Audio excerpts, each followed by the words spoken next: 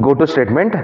A goto statement provides an unconditional jump from the goto to a labeled statement. So here label is an identifier and it can be set anywhere in the C program, above or below to the goto statement. If label is set above the goto statement, then it is called a backward jump statement. And if it is set below the goto, then it is called as a forward jump. The syntax is as follows.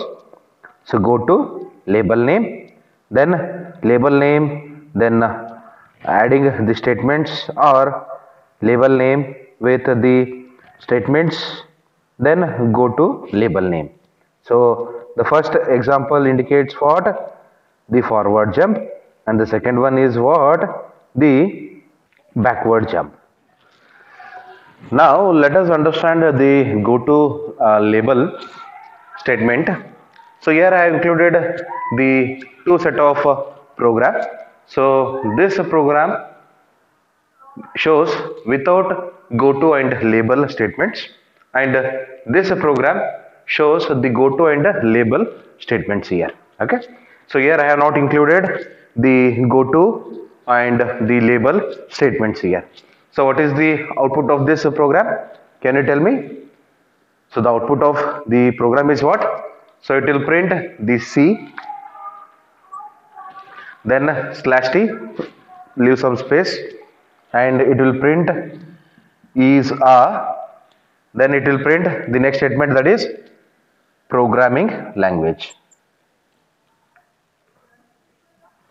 Programming language.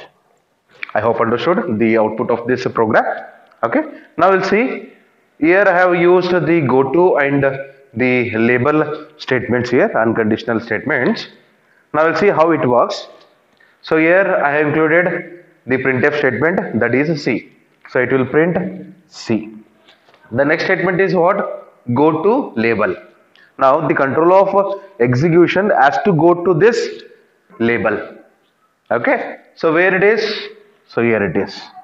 So the control of execution is transferred from this statement to this label here. So whatever the statements included in this label, it will execute. So label, the statement is what? Printf programming language. So C programming language. So that means what? It has skipped.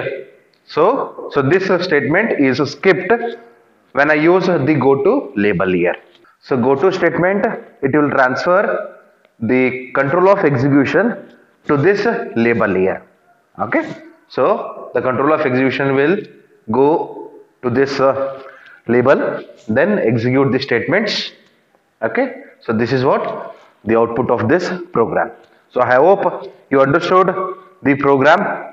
So without goto and with goto label statements here. Okay. Then return statement. So return statement terminates the execution of a function and returns control to the calling function.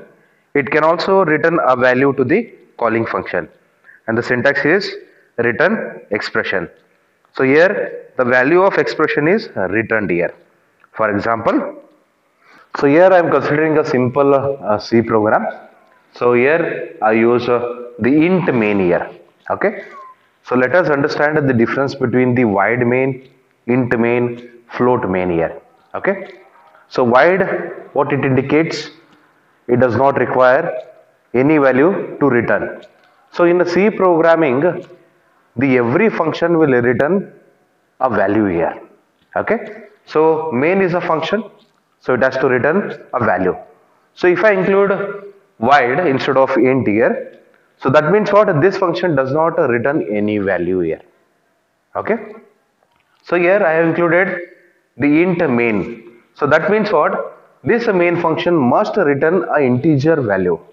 Why integer value? Because I have declared it as a int here. If suppose if I declared the float main, so what it indicates?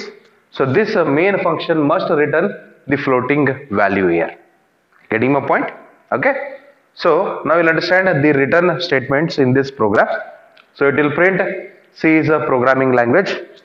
Then I need to include, I must return some value to this function here. So what value I am returning? So I am return 0. So 0 is returned to this main function here. So each and every function in the C program must return a value here. So void indicates no return value. If I included the other type of data type of main functions, then our functions, then I must return the respective data type value here. If it is int, then I must return the integer value. If it is float, I must return a floating point value, right? If it is a char, then I must return the character value to that function here. So every function will return a value in the C program here. And this is the program which will show the usage of a return unconditional statement here.